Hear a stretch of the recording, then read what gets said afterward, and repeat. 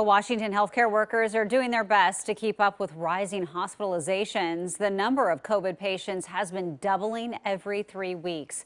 Well, the state likes to keep the number below 10% of hospital capacity, but in many places it's already higher. Hospitals have actually could make a lot of space, could use conference rooms and hallways and offices to put patients in, but what they're really missing is enough staff, especially staff who know how to care for patients in acute respiratory distress. And we're told staffing is already down this year between employees being sick, quarantining, caring for children, or their own medical conditions that make it unsafe for them to work.